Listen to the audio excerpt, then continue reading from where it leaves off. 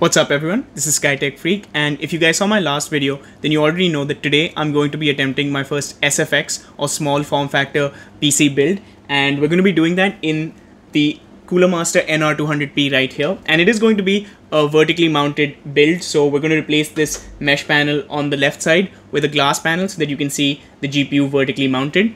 And I just thought before we get into the build, let's take a look at some of the parts that I intend to use and sort of the reason why I chose the parts that I did. So of course, as you saw from my last video, you know that the star of the show is going to be the GeForce RTX 3070 FE or the fan edition.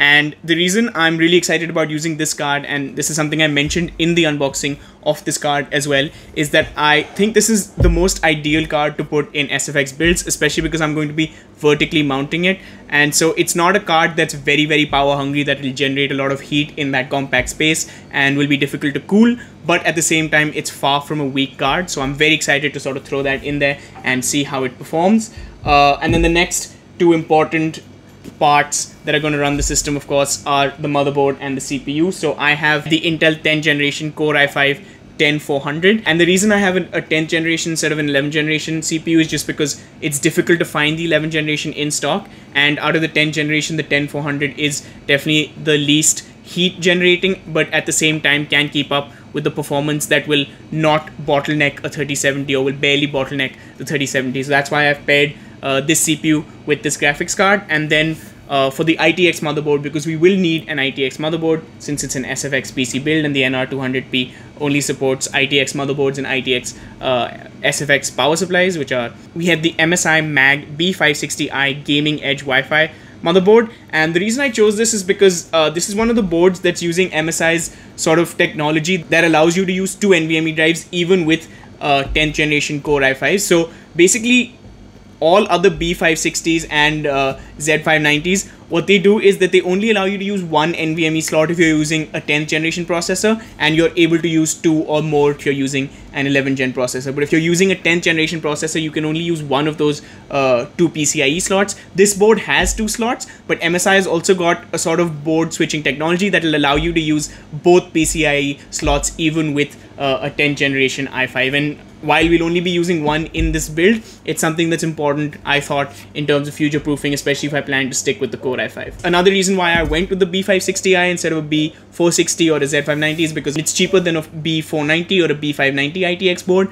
but at the same time it also allows memory overclocking, not only for 11th gen Intel CPUs but also for 10th gen CPUs, and we will be using overclocked RAM at the speed of 3200 megahertz from Ballistix. So that's the reason I went with this motherboard and this CPU combination. Anyways, I didn't have a 240 AIO at hand. I have a 360 AIO and a 280 AIO, and so I was more than happy to just use the stock cooler that comes with the Core i5, because I know that this Core i5 10400 doesn't generate a lot of heat and it's perfectly fine with the stock cooler. But I wanted to give it just a little bit more headroom, and so this is basically a replacement stock cooler, but it's a little beefier, the heatsink's a little stronger, and it's CoolerMaster's. I think it looks better than the stock cooler, and I don't think that's a very high bar. I think anything looks better than the stock Intel cooler, but I just thought that it's a cheap upgrade that I can do and that will fit with the GPU vertically mounted. So while I have other tower CPU coolers, I couldn't use any of them because they won't fit if you vertically mount your GPU, which I do want to do with the 3070 here.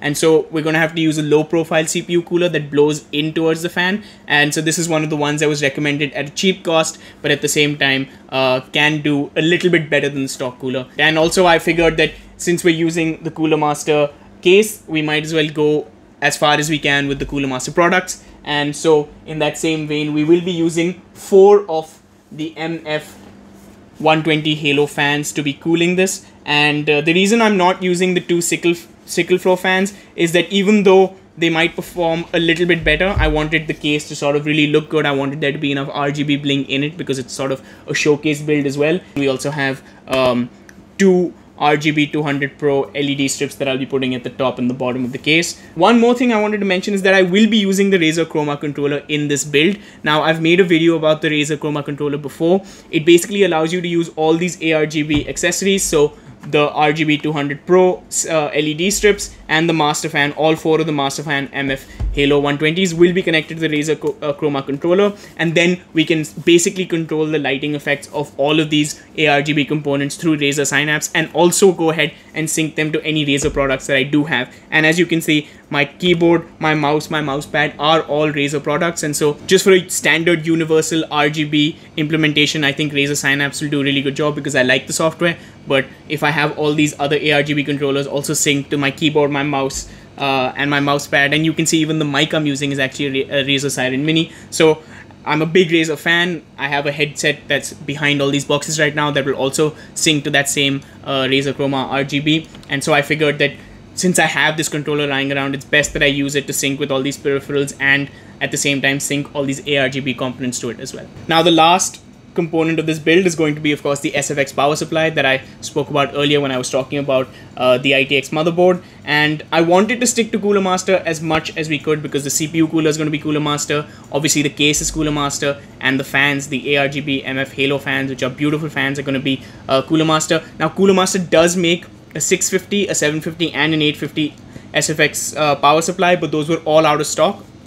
And I wanted to use Corsair because I had replacement cables for these Type 4 or Gen 4 Corsair power supplies. And as you know that the RTX 3070 uses a really ugly adapter, and I wanted this build to look as good as it can. And so I had an RTX 12 pin to Corsair PSU sort of braided cable that I wanted to use in this build, and so I figured for all those reasons best to go with the Platinum SF600. And so yeah, that's the rationale behind why I'm using the parts that I'm using. So let's get down to building now.